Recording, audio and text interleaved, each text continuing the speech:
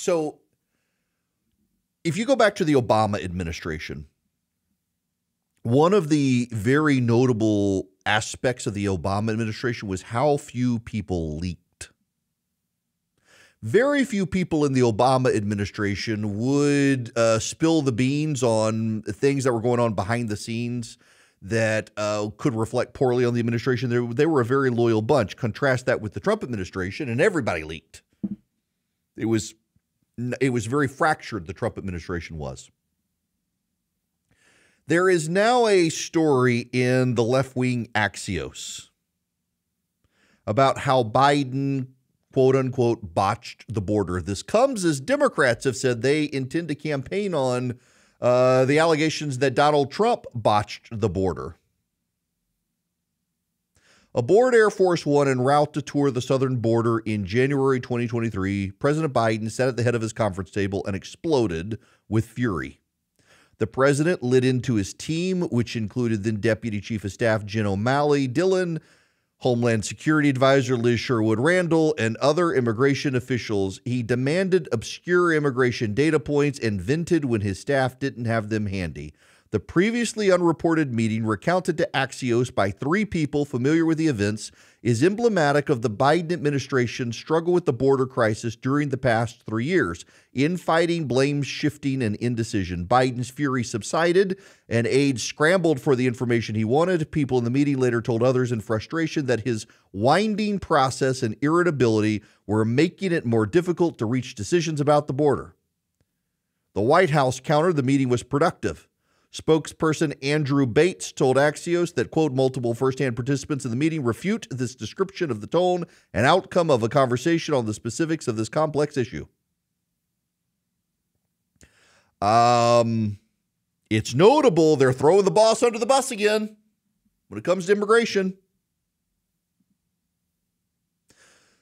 Susan Rice referred to the Health and Human Services Secretary, Becerra, who had been the Attorney General of California after Kamala Harris, as used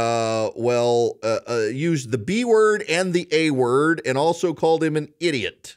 Wow. Vice President Harris's team tried to avoid any culpability, saying that her responsibilities, quote unquote, began and ended with root causes in the Northern Triangle countries in Mexico. One former Biden official said that Harris was at best ineffective. This is the quote. She's been at best ineffective and at worst sporadically engaged and not seeing it was her responsibility. It's an opportunity for her, and she didn't fill the breach. Then there's an attempt to throw Jake Sullivan under the bus because National Security Advisor has rarely handled border issues. So he put Sherwood Randall in charge.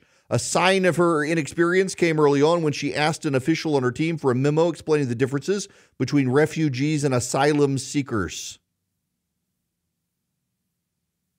She's well liked by her colleagues, but some believe she's in the wrong role.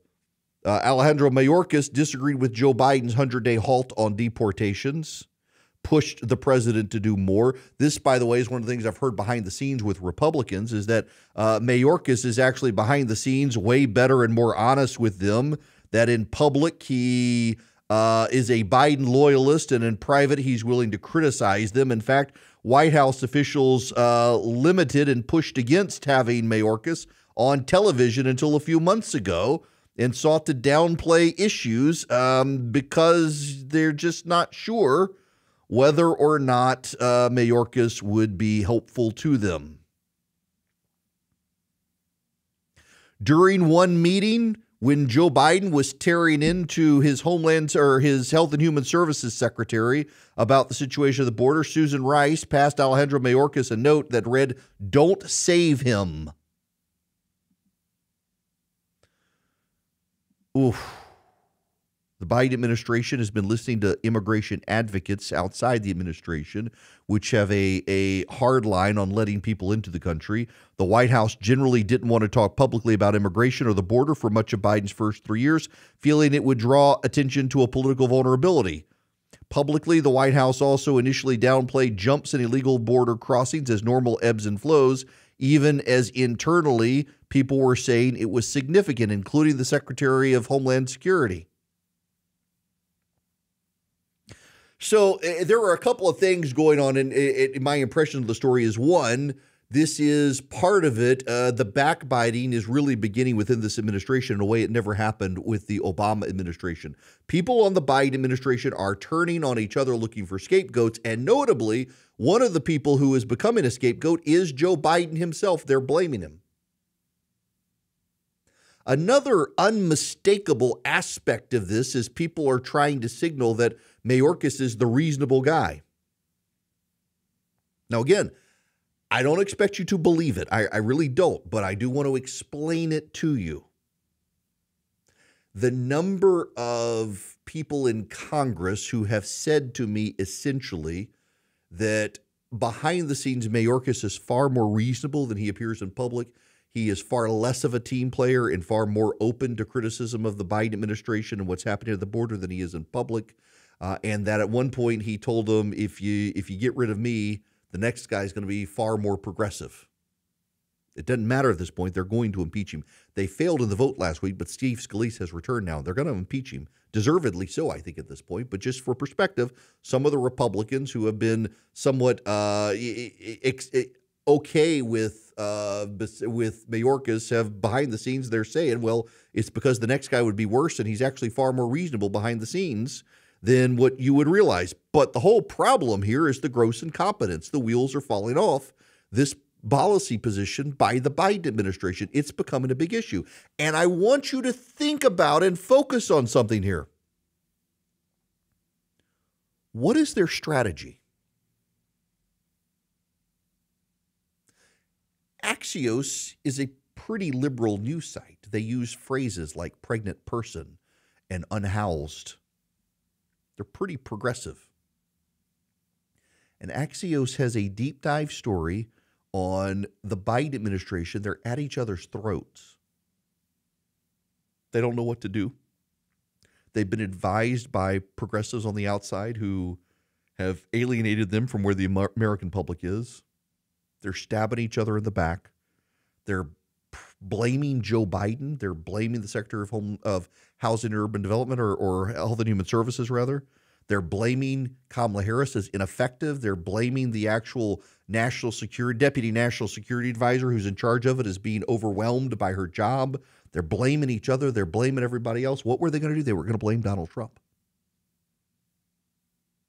The Biden administration is right now in the pages of Axios online, attacking each other, stabbing each other in the back, descending into argument against each other over their handling of immigration and the border. And their strategy was going to be to blame Donald Trump, that Donald Trump scuttled a bipartisan Senate deal, so Donald Trump was to blame. Donald Trump doesn't want to solve the problem because Donald Trump wants the issue in politics. And they can't even execute on that because they're so busy blaming each other for all the problems. It's actually remarkable to see. They're blaming each other. They're attacking each other. It's very funny to see them do this. It's very funny to watch the Biden team savage each other. They can't even keep their eye on Trump. They cannot focus on blaming Donald Trump because the truth is coming out. They're blaming each other. They've been incompetent the whole time. They made the problem worse.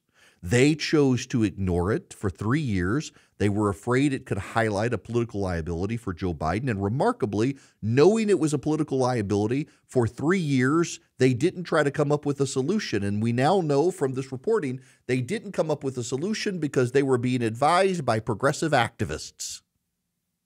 And in being advised by progressive activists, they wanted more people crossing the border.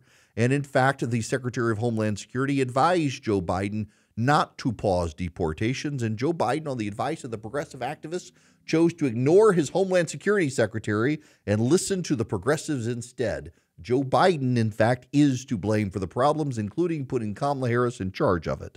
And his administration can no longer keep their mouths shut. This is what we have to look forward to by the Democrats on the way to November. And Democrats outside the administration notice it, that the wheels are starting to come off. There's no unity left.